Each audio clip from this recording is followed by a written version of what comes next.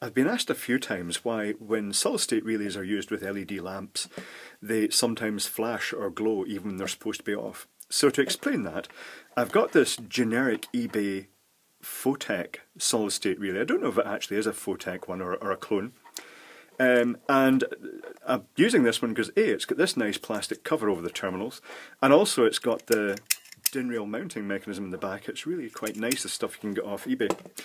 Unlike this is a hideous abomination. It's a green cased LED lamp screwed into a pink silicon lamp holder, which I thought was quite amusing. So I thought, if I'm going to use a Edison screw holder instead of the bayonet cap one and the adapter, I might as well go for something lurid, so I got that. So let's test this, shall we? So I've got the main supply coming in, the neutral is looping straight out to the lamp, and the live is going into the solid state relay, switching through the solid state relay to the lamp's flex. So let's plug that in right now. And after a short delay, this lamp will just suddenly start glowing. And the reason for the short delay is because it's got a smoothing capacitor in it, and the solid state relay is just leaking a very small amount of current. And if I then power the solid state relay with a 12 volt supply, actually a 9 volt supply here, the lamp lights at full brightness as normal, but just doesn't quite go out. And if I use a different LED lamp, a very low power one, this one just lights instantly, there's no delay, and it's the one that's not got the smoothing, hence the slight flickeriness, and it's actually surprisingly bright, just on that leakage. But when you put in one of these more expensive, this is an Asda lamp, Asda branded anyway, and it's quite a high power one that's got a switching power supply in it. It gets really annoying because it starts flashing on and off. It'll still work when I power it up properly by turning the solid state relay on, but as soon as I turn it off, it'll start that flashing again. So to explain what's happening, let's do some doodles. I'll unplug this at the moment so I don't manage to poke anything into those terminals. So inside the solid state relays, you've got the two AC terminals, AC in and AC out, the sort of switch terminals, and there's a triac, plus the drive circuitry for the triac. And across that is a device called a snubber network. So that's a resistor in series with a capacitor. And two common values for generic snubber networks are 100 ohm, 100 R, 100 ohm and 100 nanofarad. These are just, you know, it varies depending on application, but this is just a very common generic snubber network.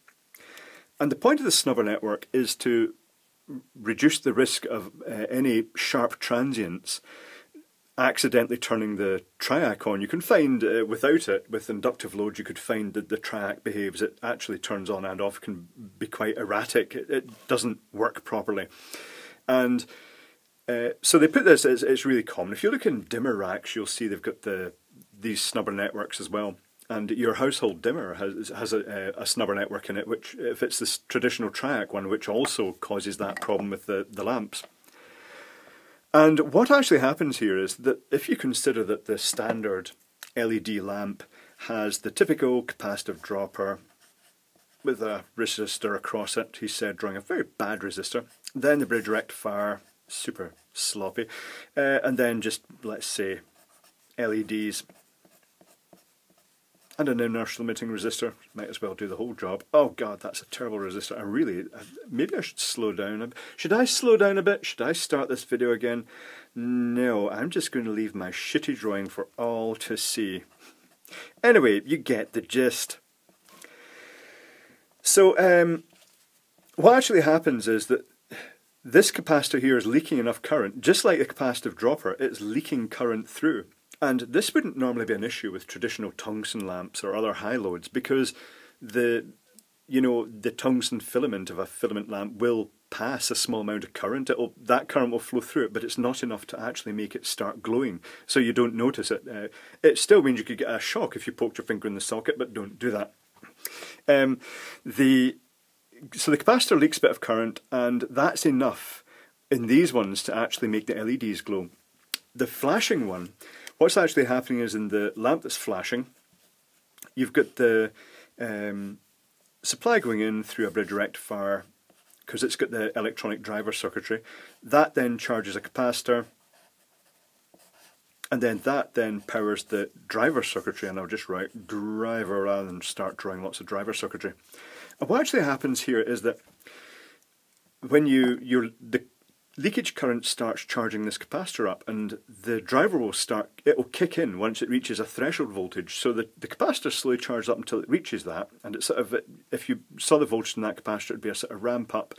And then as soon as it reaches the threshold voltage, the lamp tries to start, but because there's no actual main sort of significant current supply, the voltage across the capacitor then drops down, and the lamp goes out again. Then it starts rising again, then it drops down with a flash, and it just keeps repeating that, and that's why it keeps flicking. So how can you actually stop this from happening? In the case of theatre dimmers, they used to use just an extra load, a ghost load. They used to just stick a tungsten lamp across the output of the dimmer. It was the only way to run some small special effects. What immediately comes to mind is one of the rides at Disney Paris called Armageddon had loads of low power effects lighting all around the set, and they had a problem. They powered it up when they were all ready to go, and the dimmers were leaking enough current to actually make these lights glow when they were supposed to be off, and that ride attraction requires absolute blackout for its horrors that unfold to the audience in it. So as a quick fix, it wasn't ideal. As a quick fix, they had the dimmer cabinet on the wall and all these lamp holders hanging out with tungsten lamps in big clumps, which wasn't really a great idea, just having all these lamps just clumped together.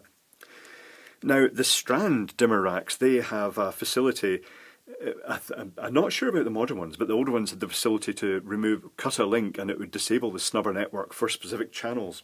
But it was a sort of one-way trip unless you sewed that link together again. But with these, all I can really suggest is that if you really have to run such a low load, then you could use a high-value resistor, but that's going to get hot. Or you could use another snubber network and actually wire it across the load, because then, if you've got the leakage coming through this, and let's say that's live going in, and you get neutral, and you get your LED lamp. Let's just draw it as a circle with an LED in it. I don't know if there's a symbol for an LED lamp as such. What you could do, if that was leaking through, you could add another snubber network capacitor and resistor across that, and that might actually lower it would act almost like a potential divider with the snubber network in here and across the lamp, and it would hopefully bring the voltage below the point that the LEDs conducted. But it's all a bit of a bodge, really. It's just the fact that LED lamps are just so incredibly sensitive that this is a known problem. And it even used to be a problem with some compact fluorescent lamps that would also try to kick-start every so often. And in some of these instances, they did use resistors inside just to try and at least leak some of that current away. But it's not so easy with the dimmers and the solid-state relays, because these components are actually quite beefy to actually perform their filtering function. So yeah, it's a tricky one, but that's why it happens. It's not a fault with the unit. It's just that any dimmer or solid-state relay is going to have that circuitry, and some lamps, particularly the very low-power LED ones, are just going to have that slight issue that they flicker and flash. So yeah, that's why it happens, and possibly a suggested way that you might be able to fix it. Another option, if you have a lot of lamps and a ceiling run off a dimmer and you put in loads of LED lamps and they have this flicking problem, sometimes it helps just to, in that circuit, just put one tungsten lamp in one position, and it then it acts as a shunt that brings the voltage down. It shunts that leakage and stops that problem happening. But yeah, it's an interesting thing. It's quite it's surprising how often this happens, but now you know why it happens.